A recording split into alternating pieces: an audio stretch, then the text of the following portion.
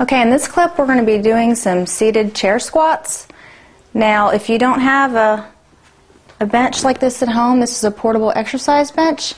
You can just use a standard chair. You can use one with or without arms on the side.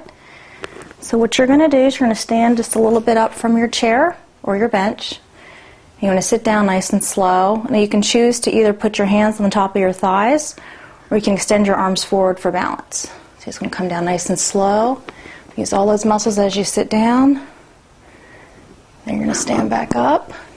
This is going to be working the quadricep muscles, the glutes, the hamstrings, and the calves. Sit down nice and slow.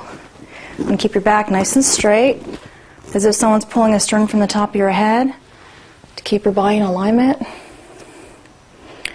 You're going to sit back down. Okay, and of course you're going to inhale when you come up. Exhale on the way down. Okay, inhale up. And exhale down. You always want to be inhaling on the relaxation phase and exhaling on the exertion phase where you're exerting the most amount of energy. As you stand up, you're going to take a deep breath in.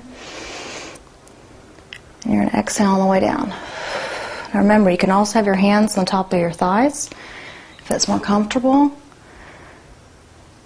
You're going to exhale on the way down. Keep your back nice and straight.